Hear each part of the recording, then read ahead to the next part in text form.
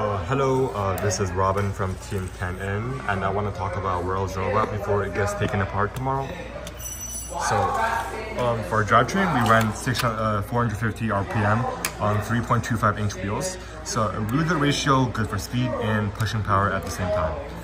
And we also ran thinner wheels to reduce our robot profile, which helps with like getting through alleyways and just in general maneuverability. And next, as for bracing, we actually ran no underside bracing whatsoever to ensure the best bearer cross possible. And we have a cross bracing here that basically mounts our radio as well as our hang, which I'll show you guys later. And apart from this bracing, we also have another bracing on the back. It's a 2x, and what's interesting about this is we actually have a Hystrens axle tucked away in here to make sure it doesn't bend, because most teams which ran this design at Worlds have bent their back bracing. And of course, also just the basic drive stuff. You can see we ran zip tie bearings as well as screw joint to reduce the robot weight, and also a big shout out to the McMaster screws, McMaster spacers for carrying our drivetrain. Oh yeah, and an interesting part about this wall rider on the back is because, as you can see, most people have their wall riders up here, but when it comes to like the Machel bars, because they're kind of small and the big wall riders go on top of the Machel bars, this actually goes like below it, and it's really good for gliding across Machel bars because it actually touches it. Well, most teams kind of have their Machel like bar running under the wall riders, which doesn't help at all. But on the front, we do have this, I guess, extension, as you can see from my drivetrain, this like elevated L channel that mounts our sleds as well as front wall riders. Our sleds are not like CNC'd or machine cut, it's all hand cut, so it's kind of scuffed, but it is tangent to the wheel, so we have a really good entry and smooth bearer cross. As for the front wall riders, they actually don't do that much because our intake is really long, and it literally does not help whatsoever with the actual like purpose of wall riders. We just have it there and we never took it off, so it's kind of jank. But yeah, so next up I'll talk about the intake. As for the intake, you might notice that we have a quite low intake compared to most teams. It's actually one of the lowest ones out there. So this can actually enter the goal to de-score balls from other teams and steal their balls. So to make this joint move, we did run the Locum mech, which I ran at States as well, which is a Hystrens pillow bearing with a brass inserts inside, which really helps with structural stability as well as just good feasting. And we ran two motors on 1200 RPM intake. This is the blue cartridge, 24 to 12 on here. And for disclaimer, this intake actually got taken apart before I got here. So I actually put together this intake like this axle like 2 minutes ago. So it's kind of jank. I still couldn't find a 12-tooth sprocket, so there's nothing on this side, but it's good enough for showcase. And on the sides, we have the poly for protecting our chains. Pocket Aces, good shout out. And also a Jackson area, it's kind of pog to run our div. But yeah, shout out to these guys too. And we also braced, we also had a distance sensor here that tracks the balls in here so we don't get cut off for like double possession during autumn. And of course, we can't forget about the iconic eyelash mech. Shout out to 1095R on the explanation video I watched literally the night before this. But the eyelash mech is kind of pog. I think our robot is the slayest robot out on the field just because how long these lashes are. Holy. But point is, the reason they were this long is obviously because our intake is really low, but they did end up touching the bar. And a cool function that our eyelash mech has is that like when you ram into a goal, this actually goes down, so like it no longer touches the natural bar. So it has this passive, like I guess, like a passive feature that helps us avoid G11 just because this goes down before like the last 30 seconds, but stays up during auto. But yeah, so I guess that is it about the intake. a big flaw with our intake is that it's actually really long. It's almost too long that like it becomes a nuisance for us at many occasions. I think there has been so many times where we got stuck because of this intake. One time in one of the matches, which is kind of interesting, when we were outtaking going through the alleyway, this intake somehow went so high up that it got stuck on the match hold bar and our robot was off the ground. And we were stuck until our teammates helped us.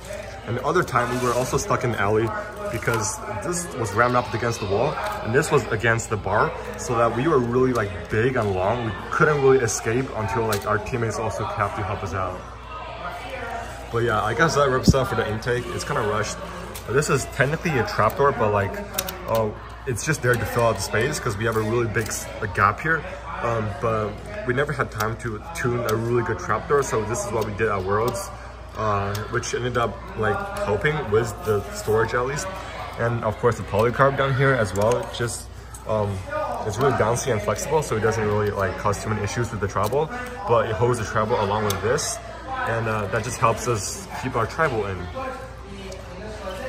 Next up, I would like to talk about the wings. Oh my! The wings.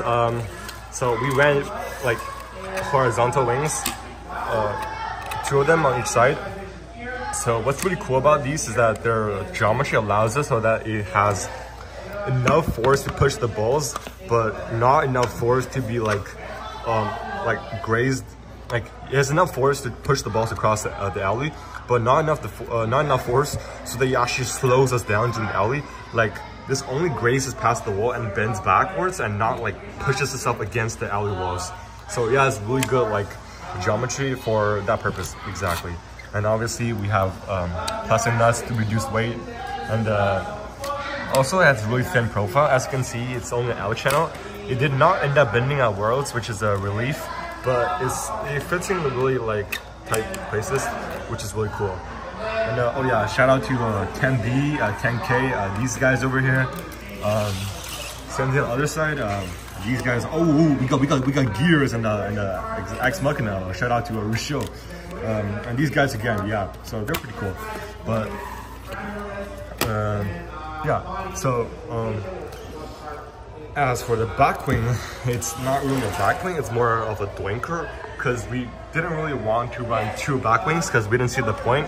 We only run 1 back wing, so it saves weight as well, just like in general better for us. And how this works is that we actually had a really vertical piston geometry, and that helped us on 2 things. First, when you push balls with their back wing, the wing doesn't go up because most of the force is focused on vertical. And the second benefit is that we use this for our barrier climb. I mean our A-tier hang. So when we go over the barrier, we kind of have this like state where the bar is resting in between those 2 wheels. So we're propped up against the ground like this, and like when we're up the ground like this, we just activate this piston, and that would be more than enough force to pop up our robot off the ground and give us an A-tier hang.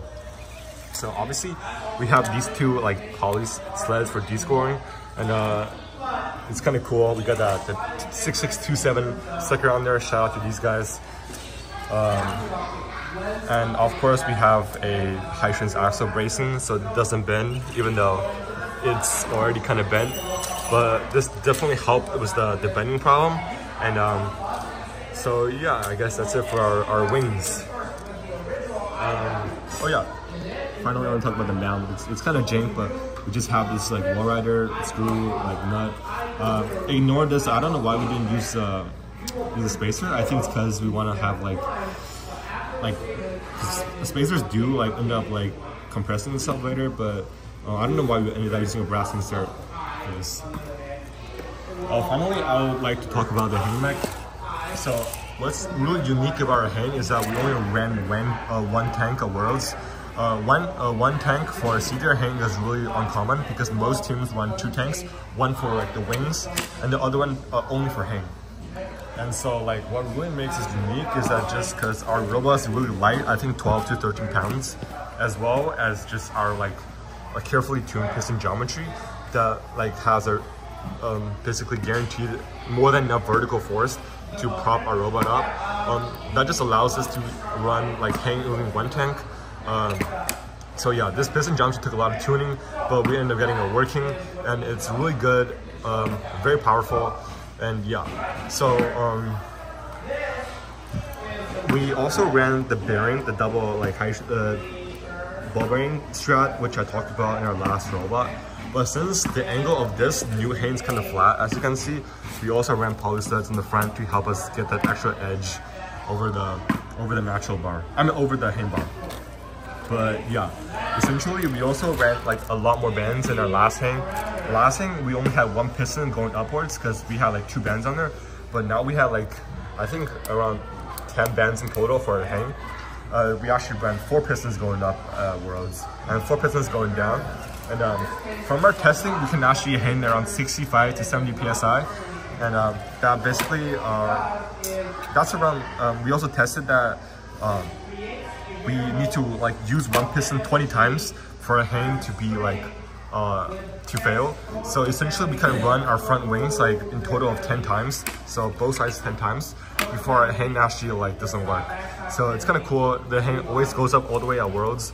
It has a perfectly tuned cog, which makes it really nice. Oh yeah, I also do like to talk about the towers on the back.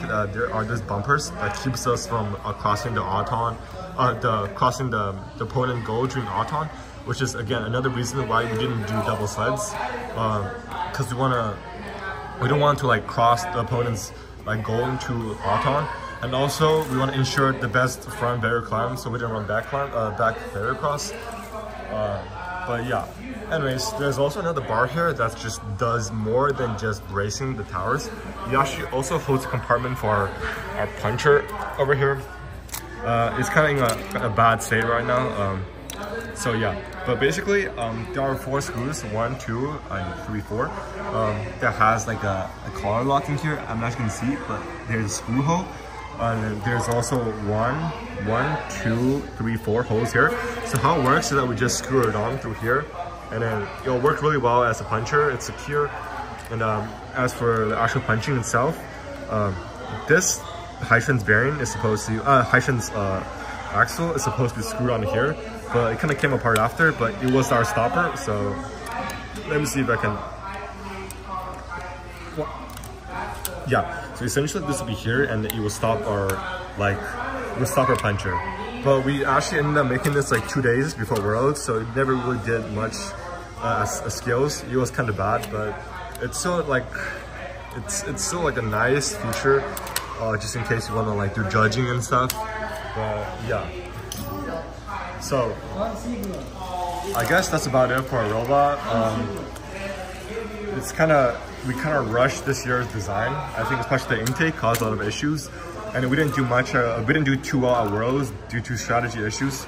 But I think this year's Worlds was really fun, and I would definitely try again next year to go to Worlds. And I guess good luck and high stakes. So I do also want to end up talking about controls. I use an arcade. So forward, backward, left, and right. And this button opens both of the front wings, and this button opens the doinker, the back wing. And then if I press this thing forward, it presses this one, which actually opens the left front wing. And if I press this one, which presses this, it opens the right front wing. And then on this side, this is intake, like intake, then intake stop, then intake outtake, then intake stop. So I didn't really have the holding mech, I just have a toggle, so yeah. And this button's for hang, and when I press this, the hang will just go up, and press again, it'll go down. And then A is kind of funny. A is actually a button that puts our motor on hold. The only reason we want our motor on hold is when we're trying to balance hang with our doinker mech, and it kind of slides off oftentimes, so this button keeps it on hold so that we can go over the bar and then it'll stop at the perfect position. We were gonna make a macro, but we didn't have the time, so that's about it. It's the way every day goes, every time we've no control. If the sky is pink and white, if the ground is black and yellow, it's the same.